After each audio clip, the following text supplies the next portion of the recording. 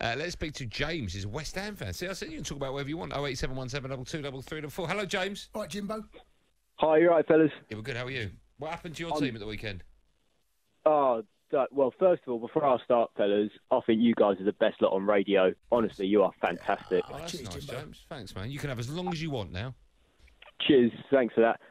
Yeah, I'm just going to start off by saying, with the Fabian Balbuena red cards, I appreciate how difficult it is for referees and match officials. I'm a qualified ref myself. You know, we've all had our bad days and everything.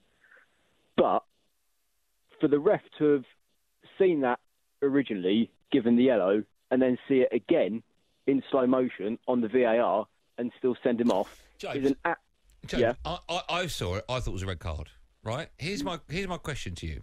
Right? Yeah. And I'm only saying this because Dermot has made us think like this with these type of incidents, and we're hearing from Dermot, former Premier League ref, in the next hour. Yeah. If he would have been kicking, or if instead of the opponent's calf, it would have been his own child's face there, right? Seriously, would he have been able to get his foot out of the way?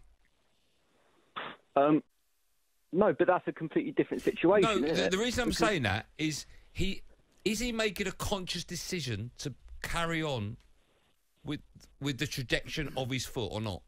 Because I think he could have pulled out of that. I don't think so. I think it would have been very, very difficult for him, because you think about Chilwell's the one essentially coming in to try and win the ball, isn't he?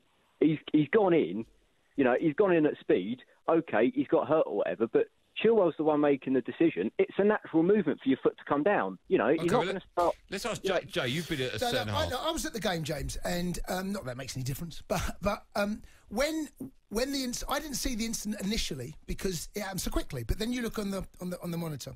Now I know that I'm speaking on behalf of Andy. We're in the minority here. I think it's a red card, and I'll tell you why. A lot's been made of the follow-through and where he's got to put his foot. And I buy all of that up until the point that he then forces his foot down. I think he knows what he's doing. I think he's took advantage of a situation and he's tried to hurt Chilwell. I'm not saying that up until the point, and everything I agree with David Moyes, when he clears the ball, then as his foot comes down, I think he knows what he's doing.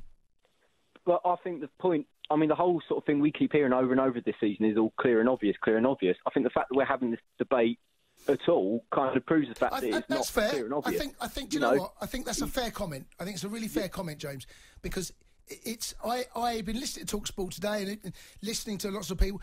The vast majority of people I really respect, the vast majority of them don't think it's a red card. So I am in the minority. But I looked at it again today, and the reason I mentioned it was that then you only get one look on a monitor. You don't get that many. So I didn't see many of the replays that people might have seen at home. Okay. When I got home, I'd look at it, and I'm like, if you watch what he does when he lands it, he then forces his foot down. He doesn't have to do that, and I think he knows what he's doing.